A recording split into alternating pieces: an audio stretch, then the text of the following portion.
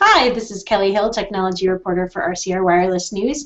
I'm here today with Dr. Olly Downs, who is Chief Scientist for Globys, which is a contextual marketing company that focuses on big data analytics for mobile operators. Welcome, Olly.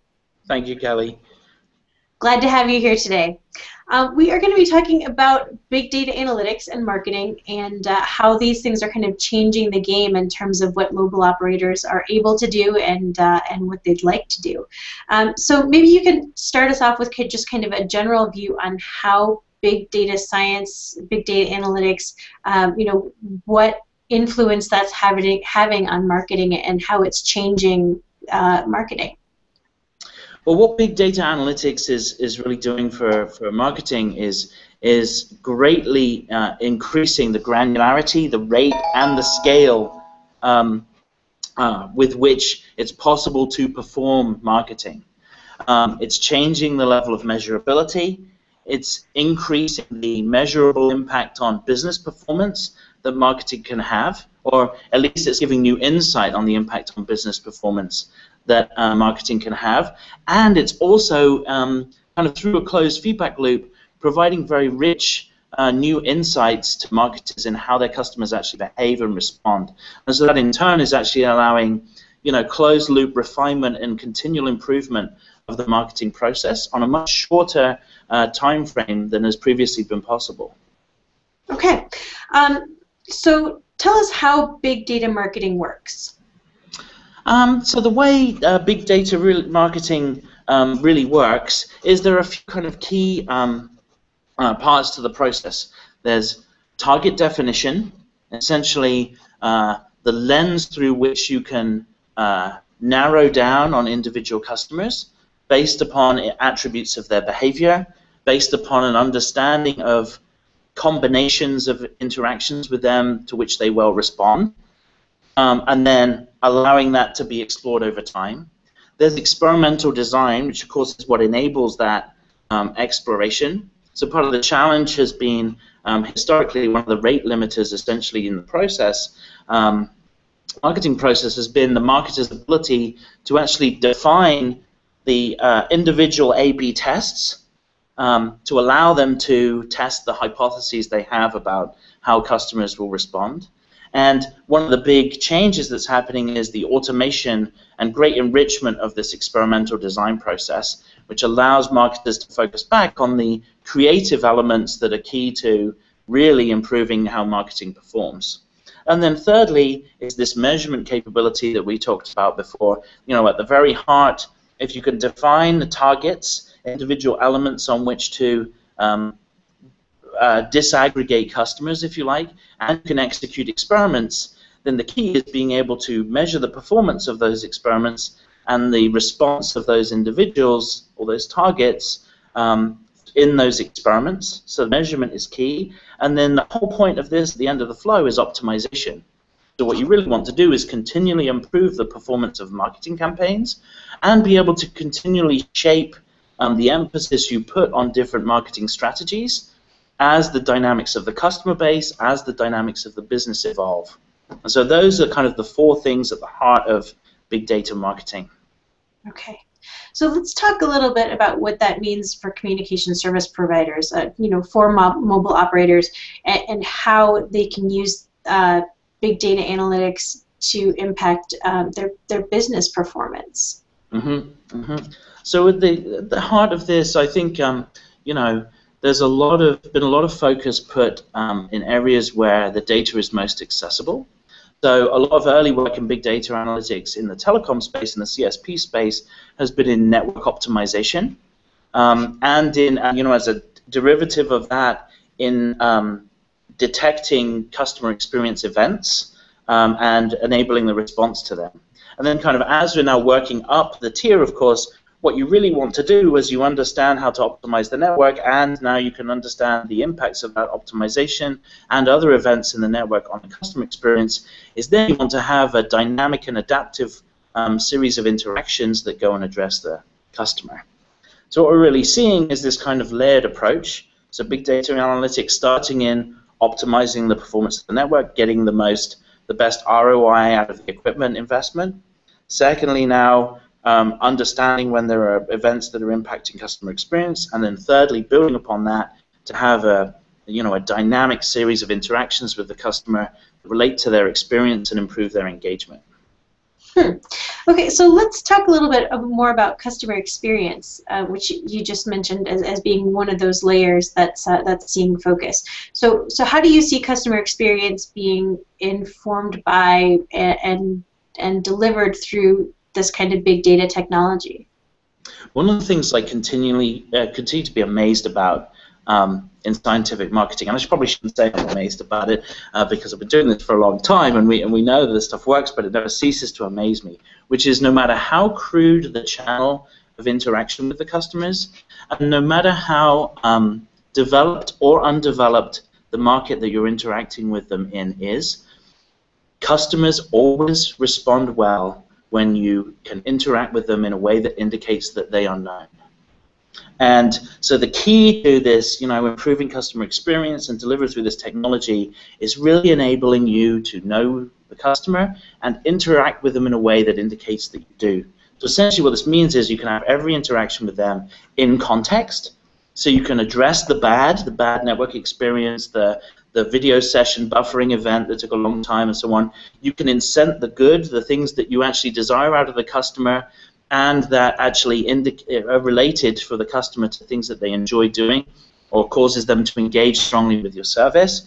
And it's a really great experience for the customer when you treat them like they're known and you interact with them continually in context. And I think that's the revolution that this is bringing about. And it's not confined to just the most developed markets, but perhaps we think we know the most about the customer. It's as true in undeveloped markets as it is in developed. Just the channels with which you engage with customers are different and perhaps less sophisticated. Interesting. Okay, so let's talk about results. What kind of results are operators seeing in terms of their KPIs? So typically, one of the first things is that the KPIs, when you have big data marketing capability and have this improvement in experimental design and measurability, the KPIs that you actually can look at tend to be different. So it's very common today to look at campaign response rates, and of course at the same time it's easy to design campaigns that are easy and for customers to respond to because they give away too much or they over-insert and so on. And so what that means is that it has looks like it has a short-term positive effect, but it cannibalizes the long-term KPIs that operators are really interested in impacting. And so what we find particularly is that because we're able to measure the effect of a marketing campaign on long-term KPIs like 1 month, 2 month, 3 month recognized revenue from a customer, multi-month retention of the customer, and then adapt marketing campaigns to those KPIs, that actually means that you can directly associate in-based marketing that's kind of typically viewed as a sunk cost because the measurability is generally so poor. You can actually now attach that to saying, wow, here is the top-line impact on our business. And the sort of results that we get and we experience our customers getting is, they get a month or more's worth additional revenue per year out of their customer base, and 10% plus relative impacts in customer retention in markets that tend to be, and situations that tend to be very high churn. Wow, okay. So there's a lot of buzz in the market right now, I'd say, around big data analytics, and how all of that relates to marketing. There are a ton of businesses who are really trying to figure out, how to put these things together in a way that really produce results for operators. So given that state of the market, how does Globys differentiate itself? That's a great question, Kelly. There are a few dimensions on which that's the case, and I would revert back to your first question.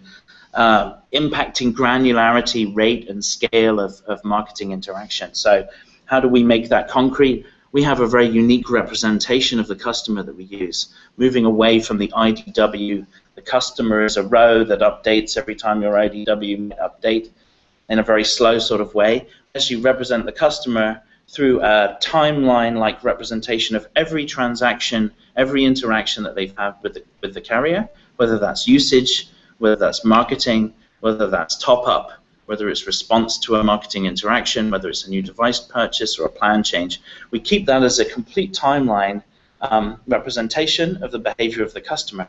And what that actually allows us then to do is to generate a marketing capability that reacts and responds as quickly as the customers themselves react and respond, not on an artificial timeline of the update of the IDW or the attribute sensitivity in the IDW. So that's key.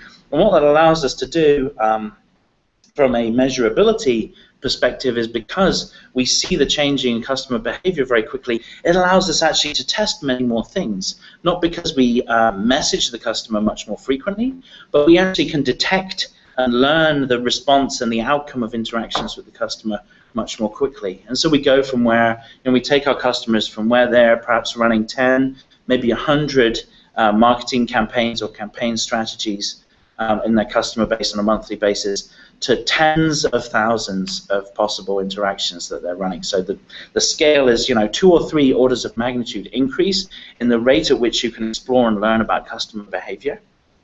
And then, as we talked about already, because you learn and optimize for top-line business KPIs rather than response, you actually have this direct measurability. And because we have this rich experimental design capability, you can drill down into these tens of thousands of interactions that you could possibly have with the customer and actually see at a super granular level, what works and what doesn't, and then optimize to those things over time. And then, of course, because all of this sophistication is being brought to bear on the customer base, there's a large variety of behavioral insights that we deliver to the marketers and make available to the BI teams at the carriers about the customer base that previously they wouldn't be able to see, because we're basing them off this very unique representation of the customer data that we have. Okay, great. So when you talk about that kind of scale and sophistication, I'm wondering, what do carriers, what do operators need to do in order to transition to that that kind of system, that kind of technology, that kind of a point of view on the customer and the data? Yeah, so there's definitely a cultural shift that comes from employing these sorts of big data marketing capabilities, because the key is to, of solving the experimental design problem, of solving the optimization problem, of solving the target definition problem. The purpose of that is actually to take away the burden of experimental design and campaign management, if you like, from the marketer, and allow them to focus on the creative aspects of marketing, on embedding as many message languages, message wordings, offer and incentive types, and offer requirements in a creative way as possible, to allow as many as possible of the hypotheses that the marketer has in their mind to be brought to bear. But to do that, you kind of have to have this cultural shift in the business. One is this shift that now in-base marketing is measurable. It's not a sunk cost activity. And performance and response can be very precisely measured and very granularly measured. So there's this new sense of, it's a little bit threatening that you can actually see how successful is the creativity of the marketer and how successful is the investment in interaction with the customer base. So there's a shift to this being results and analytics driven.